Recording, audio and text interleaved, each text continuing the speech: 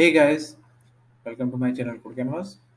In this video, we will see one CSS property, background clip. So the background clip allows you to control how far a background image or color extends beyond or elements content or padding. So in this video, we will see with two examples how this background clip property works. Let's say we have one element and the property we can use is background clip, content box or padding box. These are possible values. Okay, so let's start with an actual example. So let me inspect this HTML. Here the container class has no border. So first of all, let's add one border here. Border 5 pixel solid red. Okay, and let's see. So here you can see the border here, right? So with border, you can now apply background clip border box, that is default value, content box. See, you can see the difference, right? I will explain what exactly it is. Padding box. Okay. So border box is the default value. This allows the background to extend all the way to outside edge of the element's border. Okay. The next value is padding box. So padding box clips the background at the outside edge of the element's padding and does not let it extend into the border. Okay. The third one is content box, which is clearly visible here. So content box clips the background at the edge of the content box, right? So you can see here it clips the background at the edge of the content box. And the last value is inherit, and what it does, it applies the background clip setting of the parent to the selected element. Okay, so this was the very basic example you can use to explain the background clip CSS property. Okay, one more thing here, by default background clip border box set the this background, right, the black background extends all the way to the outside edge of the border, right? So when the background clip is changed to padding box, the background color stops where the element's padding ends, right? And with background clip content box value, the background color only applies itself to the div's element, to the div's content, not element, to the div's content, right? So in this case, this value, let me show you content box. This is the div's content, right?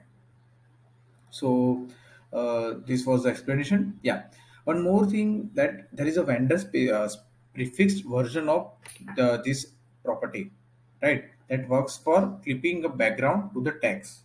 So we will see with an actual example how this actually works. Okay, so first of all, in HTML, let me add that HTML here. So here I'm adding one, let's say H1, heading 1,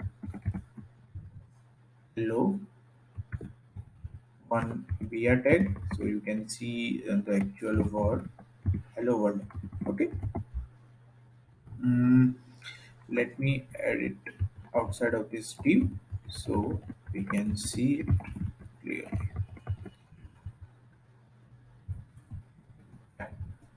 So now it is outside of this div.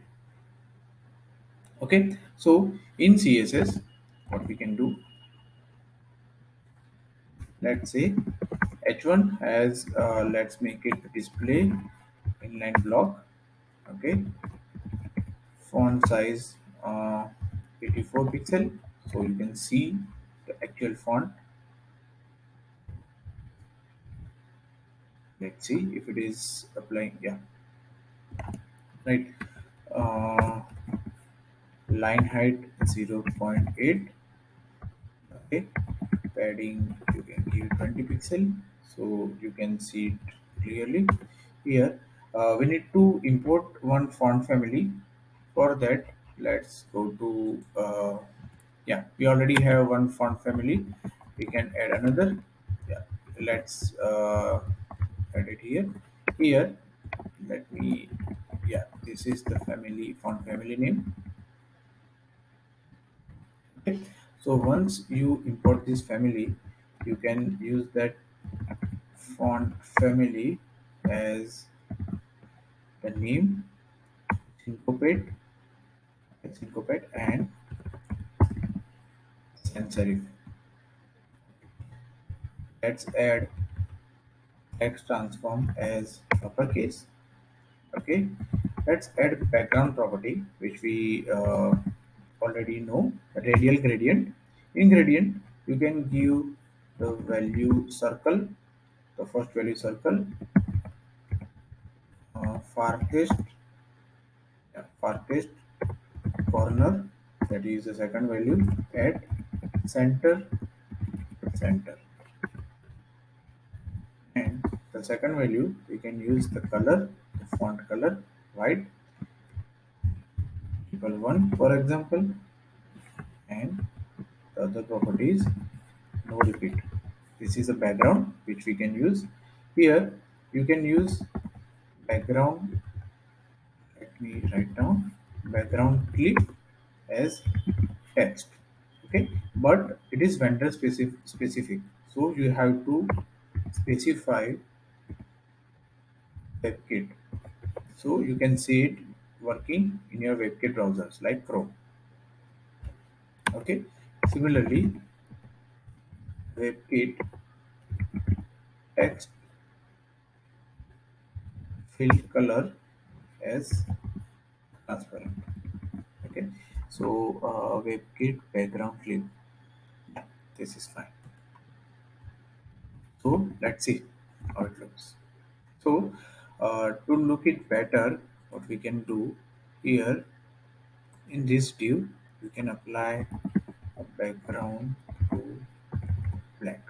Okay, let me add one class here, or simply you can add inline CSS background black.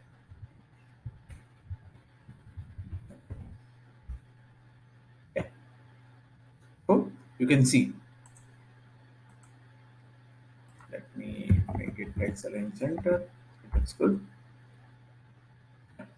So here, as you can see, the background clip is equal to text. If I remove this property, you can't see this text, right? And this is for filling the color, but it doesn't matter now.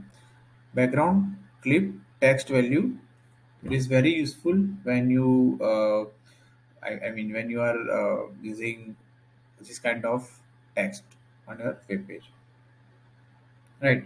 So this text should be transparent, which I have already done, right? So fortunately there is another vendor specific text color property that you can use to override this color, right? uh, this is a property WebKit background clip. Okay, so this was a useful example. All right. And regarding browser support, this property is supported by almost all the browsers: Edge, Firefox, Chrome, and Safari. And yeah, you can use it. All right. All right, guys. That's all for this video. If you have any question or any feedback, please leave your comments below. If you are new to my channel, you can check out my channel. There are a few videos on CSS3, HTML, JavaScript, Node.js, as well as on WordPress. Please subscribe to my channel and keep supporting, guys. Thank you.